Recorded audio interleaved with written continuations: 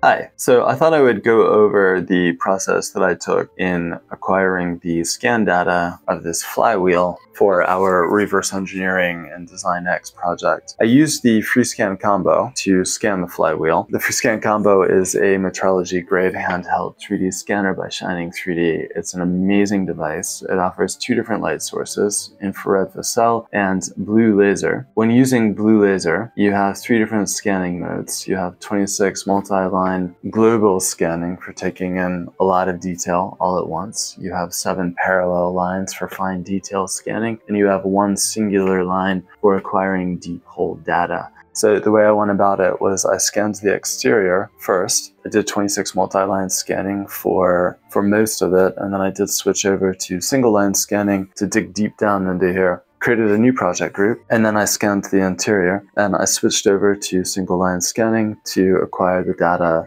in here. I then created another project group, and I turned it on its side here just to see if I could pick up any details that I may have missed. After creating those project groups, I went over into alignment, and normally I can do automatic alignment. I can get away with that without any problems. This time around, however, for whatever reason, I wasn't able to do automatic alignment. But luckily, there were enough tracking markers that I had scanned both in acquiring the data for my first project group and in acquiring the data for my second project group that corresponded and that lined up. So basically, I used this whole area as a reference. And so in the project group window for the fixed data, I had it like this.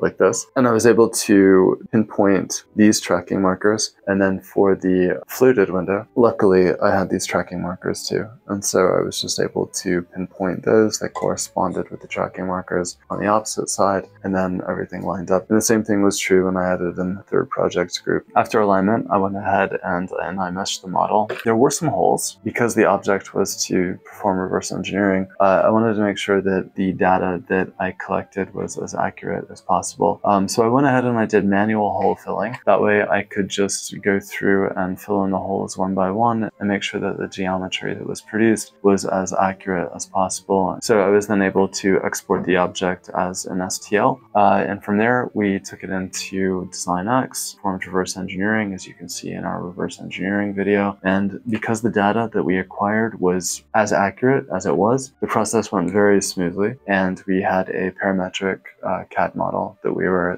then able to export. Should you be interested, we also offer reverse engineering services and would be more than happy to convert your scan data into a parametric CAD model. Please feel free to reach out to us at info@umax.com with any queries that you might have. We're always ready to answer your questions.